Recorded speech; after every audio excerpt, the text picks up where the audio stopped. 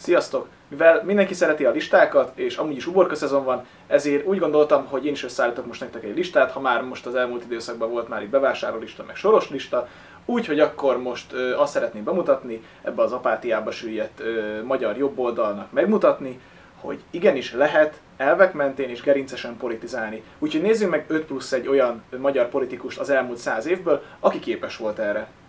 A lista meglehetősen szubjektív, ugyanis magam sem szeretem ezt a kétpólusú felosztást, hogy most akkor jobb és baloldal, viszont a könnyebb értelmezés miatt muszáj ezt alkalmazni. Úgyhogy jobboldalnak azt vettem ebben a listában, aki semmilyen módon nem köthető baloldali irányzatokhoz, tehát szocializmushoz, bármely válfajához sem, tehát inkább egy ilyen tradicionális, elvek mentén politizáló, tehát jobboldali elvek mentén politizáló, és inkább centrista emberek kerültek a listára. A felsoroláshoz hozzá tartozik, hogy itt a történelmi kontextus csupán a tették értelmezésére szolgál. Nem vagyok történész, a lista feladata nem is a történelmi szemlélet, meg annak elemzése, itt inkább arra megyünk rá, hogy ki mennyire tudott ragaszkodni az elveihez, ki hogy tudta azt képviselni, vagy akár keresztülvinni a magyar politikai életben. Tehát lesz olyan, akinek bizonyos időszakát vizsgáljuk, lesz olyan, akinek teljes életművét, és az 5+1 majd kitér arra is, hogy nem feltétlenül csak 20. századi politikus van olyan, aki gerincesen politizál. Természetesen hozzá kell tenni, mint egyfajta vörös farok, hogy nem értek egyet minden cselekedetével a listán szereplő embereknek, ezek nem úgy értelmezendők, hogy akkor most igen, amit tett, az kész, vagy fekete, vagy fehér, hanem vannak bizonyos olyan életszakaszok, vannak bizonyos olyan tettek és olyan folyamatok, amikből példát lehet meríteni ma is a magyar jobboldalnak. Minden listán szereplő embernek a morális helytállása volt a mérvadó. Tehát képesek voltak-e a szalont börtönre cserélni, az elveiket fel nem adni, és az igazságot pedig akkor is képviselni, hogyha az a megélhetésükbe került, vagy akár az életükbe. Úgyhogy nekem valamilyen szinten azért ők példaként járnak elől. A sorrend csak és kizárólag időbeli, semmilyen más dolog nem játszott közre. Úgyhogy elsőként nézzük a 20. század egyik legvitatottabb magyar politikai szereplőjét, tenger nélküli ellennagyunkat, Vitéz Nagybányai Horthy Miklóst. Az ő szerepvállalása miatt tértem ki arra, hogy időben ketté kell bontanunk bizonyos intervallumokat.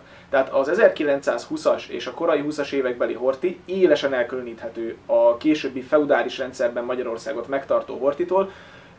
Azért került a listára, hogy megmutassam azt, hogy ha van kellő akarat és kellő szándék, akkor lehet tenni, mert az Horthynak elvitathatatlan erénye, hogy megmentette a vörössé válástól Magyarországot, időben odalépett, amikor kellett, és megmondta, hogy hát az nem. És végig centrista politikusokat támogatott, és ahogy az angolokkal is ugye paktált, hogy sem a szélső jobbot, sem a szélső balt nem fogja hagyni teret nyerni. Úgyhogy igazából tényleg a legfőbb ok, amiért Horthy ezen a helyen van, legalábbis az a 20-as fiatal Horthy, az ugyanaz, mint amikor a 89-es Orbán sem a 2018-as. Úgy a 20-as Horthy az egy példakép, mert tényleg egy fiatal katonatiszt, és ott volt a kellő időben és a kellő helyen, amikor kellett. A következő három szereplő a történelem időfolyamán nagyjából egyszerre volt jelen a magyar politikában, úgyhogy itt egy kicsit el kell térnünk az időbeli sorrendtől, de akkor kezdjük is a két világháború között és kicsivel utána szereplő magyar politikusokat. A listán a következő szereplő Teleki Pál. A nemzet óriási részvéttel gyászolja Teleki Pál gróf miniszterelnököt, aki egész életét forró szeretett hazájának szentelte.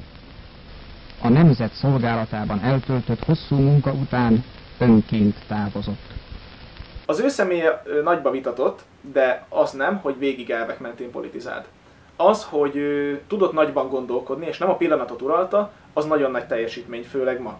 Ugye az, hogy Lengyelországot támogatta Németországgal szembeszállt a nagy harmadik birodalommal, nem adta át nekik a vasútvonalakat, a lengyeleknek menedékjogot adott, ez mind olyan tett, hogy ami arra enged következtetni, na ez az ember, ez látta a nagy egészet, ez tudott 100 években gondolkodni, tudott évezredes barátságokban gondolkodni. Akkor, hogy folytassuk, ott volt a Finnországba küldött légió, valamint ugye, ami halálát is okozta, a Jugoszlávia meg nem támadása, igen. Tehát belekényszerült az ország egy gerincvesztéssel járó alkuba, ő pedig erre azt mondta, hogy nem. Nyilván senkit nem bátorítok az öngyilkosságra, abból kell példát meríteni, hogy mennyire szilárdan lehet ragaszkodni bizonyos elvekhez, bizonyos helyes elvekhez.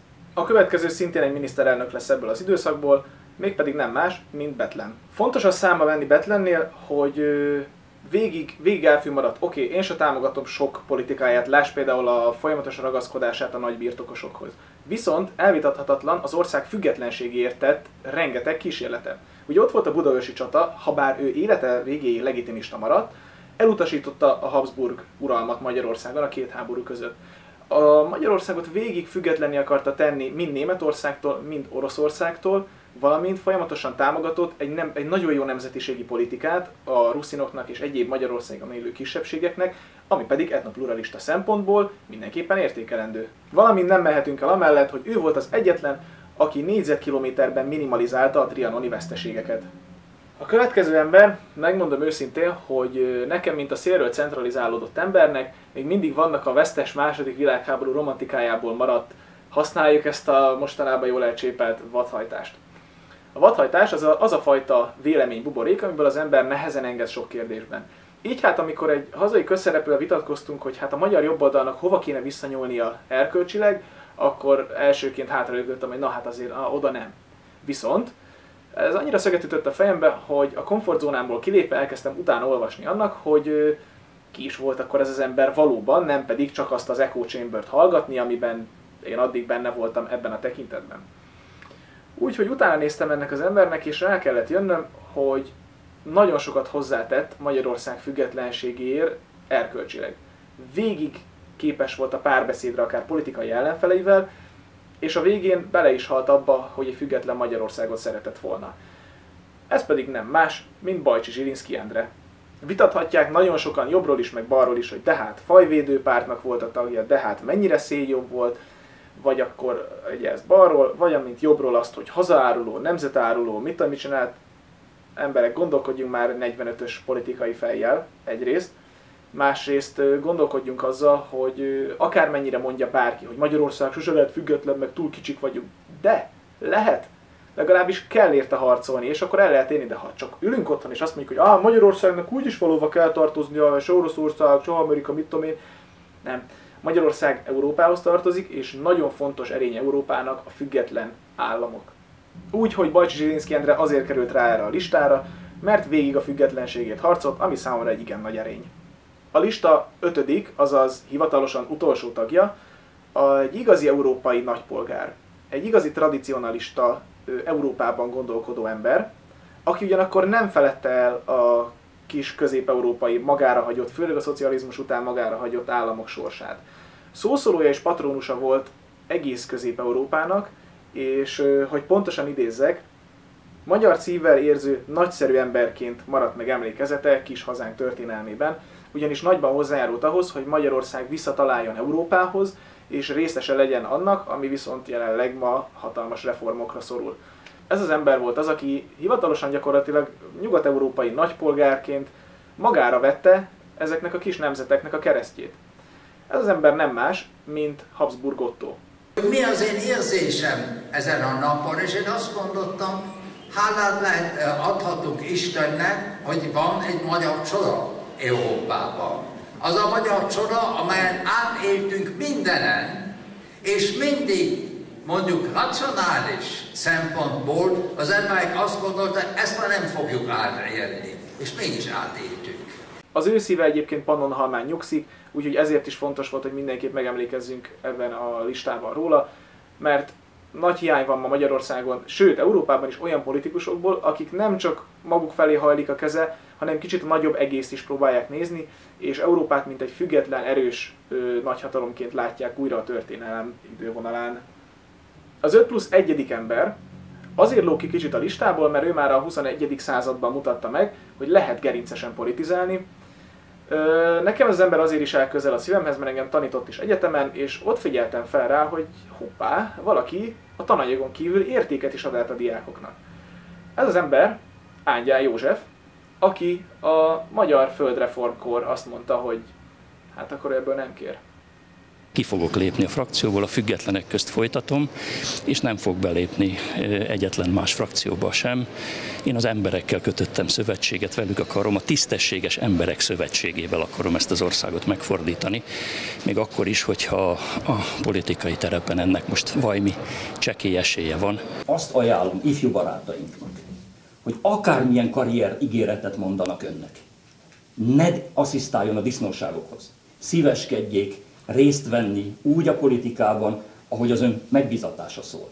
Itt bizony szembesíteni kell a véleményeket. Ő volt az, aki feladta addigi egzisztenciáját, addigi párt családját, az egész frakcióját hátrahagyta, és megmondta, hogy amiben eddig ő hitt, az úgy is lesz ezen túl is. Ragaszkodik az elveihez, megpróbálta belülről megjavítani azt a rendszert, aminek ő is dolgozott, de amikor látta, hogy hajthatatlan, akkor átült a függetlenek közé, és következetesen, folyamatosan ugyanazt képviselve kiállt a kis- és középbirtokosokért, és megpróbált felszólalni az ellen, hogy a magyar föld az 2-3 ember kezében legyen. Neki nagyon fontos, ő egy igazi agrártudós ember. Úgy gondolom, ez ő személyében egy igazi szakpolitikus volt a magyar agrárium élén, és nagyon nagy hiány lenne nem szakpolitikusokból, hanem gerinces szakpolitikusokból, mert a kettőnek együtt kell járnia. Olyan nincsen, hogy valaki csak, mit tudom én, bármelyik tárcát vezeti, amihez ért, és doktora és valami, viszont arra hajlik a gerince, amelyről föntről hajtják. Ányának nem hajlott meg a gerince. Ő jó helyen volt, jó időben, csak amikor odaért, válaszút elért, hogy akkor most az erkölcsi egzisztenciája, vagy az anyagi, akkor az előbbit választotta. Úgyhogy ezért van ő ezen a listán. Nos, ezzel a videóval az volt a célom, hogy rávilágítsak arra, hogy ebben a gerinc nélkül tengődő európai és magyar politikában nem csak hogy lehet, de kell is elvek mentén politizálni. Nem a messiást kell várni, mint az ellenzék, hétről hétre kimegy, és akkor mit várnak, hogy egyszer csak felemelkedik valaki nagy fények közepette a tömegből, és lehet rá hallgatni, meg akkor ő lesz itt az új messiása a jobb oldalnak? Nem. Vagy egyáltalán az ellenzéknek. Mert nem. Én itt most azért emeltem ki ezeket a jobboldali példákat, mert nyilván hozzám mind erkölcsileg, mind nézetileg közelebb állnak. De ami nagyon fontos, és amit én már nagyon szeretnék, és mindig hangsúlyozok, hogy ki kell alakítanunk egy morális alapokon nyugvó új magyar polgárságot. Úgyhogy hajrá! Sziasztok!